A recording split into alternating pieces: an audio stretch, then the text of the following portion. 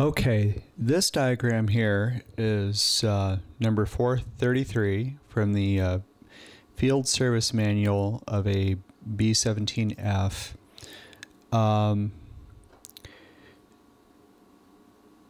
Just wanted to show how this diagram is related to the Norden Bombsight.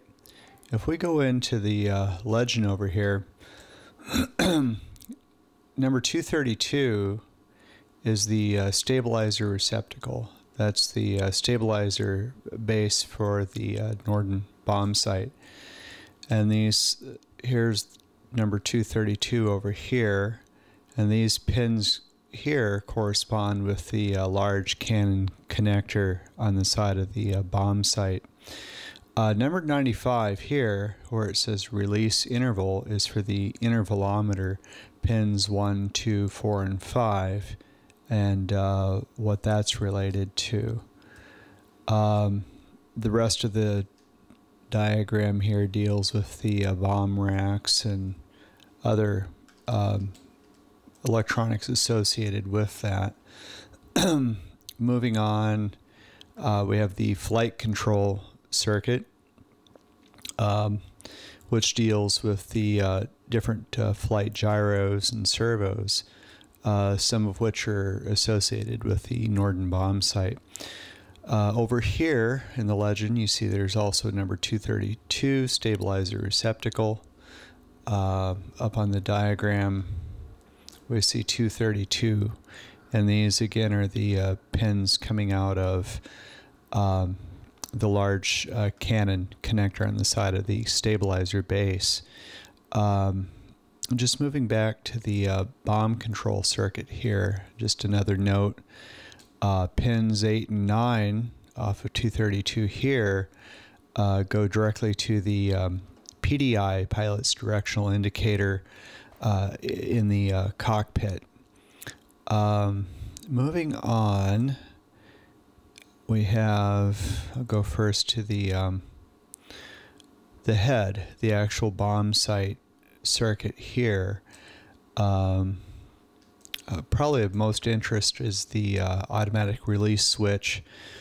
It's a set of contacts that close when the bomb sight reaches its target, and then this is the solenoid that causes those to close. This connector here is the harness that goes from the head and plugs into the side of the stabilizer base. It appears as if pin 5 is not used.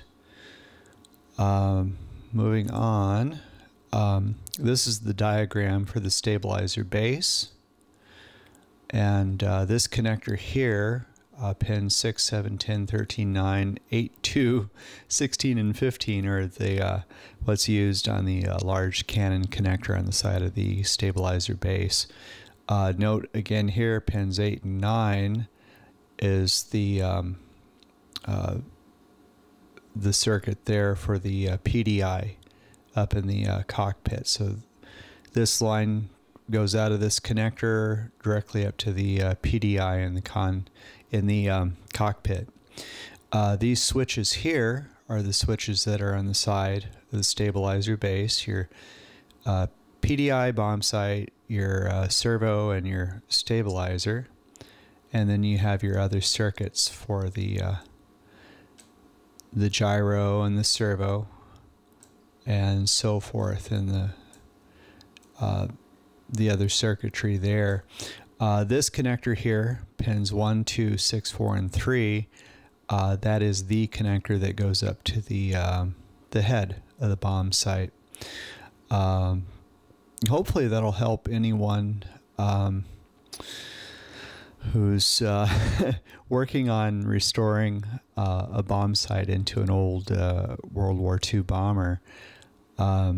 These two diagrams here come directly out of the Field Service Manual for the B-17. I'm going to assume that it's similar in other aircraft. These two diagrams here for the stabilizer base and for the M9 head I found on twinbeach.com. Welcome to the Norden Bombsight webpage. It's a wonderful website. It gives all sorts of information about the Norden Bombsight, different revisions, history, and so forth. I found this very, very useful. Then this is where I found these wiring diagrams, and this is a very rare connector here. I imagine very hard to find. Anyhow, hopefully somebody will find this video interesting. Thank you.